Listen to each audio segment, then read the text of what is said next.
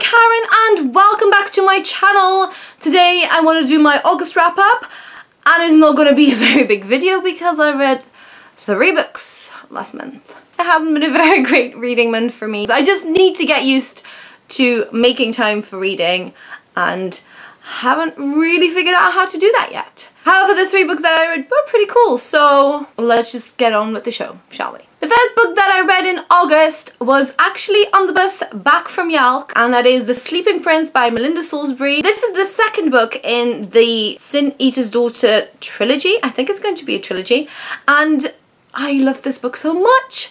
I really enjoyed the first one, but I love this even better because of the way that Melinda Salisbury kind of intertwines the 2 stories so far. So this has a different protagonist from the first book, but the stories kind of intertwine. It's just done really well. I will make a video about why you should read this series very soon, so I don't want to spoil too much, but if you haven't read the first one yet, just go read it and then read this one, and it's lovely. Also, the covers for this series are just ridiculously beautiful. They just are. So yeah, I give this 4.5 stars out of 5. The second book I read in August was a book that I've mentioned in one of my tag videos, and that was Simon vs. the Homo Sapiens Agenda by Becky Albertalli. Now, I like this book. I just didn't love it. I don't know why. I felt like it just wasn't really for me, I think. It felt a bit too young for me. I don't know, it just felt like oftentimes characters was just there for a certain purpose. They didn't really fit into the story properly. Don't even get me started on Martin because it just didn't make any sense to me. I know that so many people love this book, but I don't know what happened. Maybe I should read it again at a later date, but yeah, it wasn't my favourite so far. Maybe it's just because I don't read enough contemporary.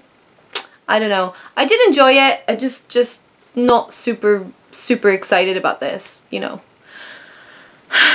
It's no fangirl, unfortunately. And the final book I read in August was Harry Potter and the Prisoner of Azkaban. I am doing a complete reread of the whole Harry Potter series together with Roya. I'll put her channel down below, but it's been just so much fun to like rediscover how much I love this book. I didn't realise how much I love it. I mean, the Shrieking Shack scenes are just beautiful. I was talking to my friend Amber the other day and we were just discussing how the films were really fun, but they were so action-packed that you kind of lost the kind of charm and kindness. It's like having a warm woolly cardigan and a cup of tea. That's kind of what these books feel like to me, and I've really missed that. So I'm really happy that we were reading this. I'm also really looking forward to Harry Potter and the Goblet of Fire because that was the very first Harry Potter book I ever read and I really love it. So bring it on! Yeah, still 5 stars for this one, as always. Like, oh, just love Harry Potter in general. So that's it for today, you guys. This was my very short August wrap up. I will be making some more videos. I've got a couple that I'm preparing at the moment. So yeah, what were your favourite books that you've read last month? In the meantime, I've already started A Torch Against the Night by Albertalli, which is the second book in the Amber in the Ashes series. I don't know, is it going to be a trilogy? I have no idea. But I've started reading that just before August ended and I'm really enjoying it so far. So yeah, I'm gonna have a review on that out probably very soon. Thank you so much for watching. Don't forget to subscribe and I'll talk to you all very soon. Bye bye.